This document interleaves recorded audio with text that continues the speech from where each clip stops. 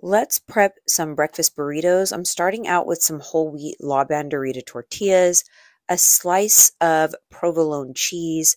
I have scrambled up some egg beaters and I'm placing about half a cup of egg beaters in each burrito. Now I'm going to place a half a hash brown in each burrito. I have already made the hash brown inside of the air fryer so it's nice and crispy.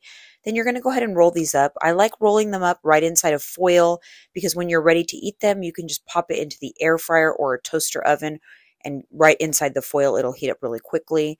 These are in my client meal plans. I love having these in there. Also in my meal plans, you'll find videos for many of the meals where I give you tips and tricks. If you're interested in getting started on my program, check the link.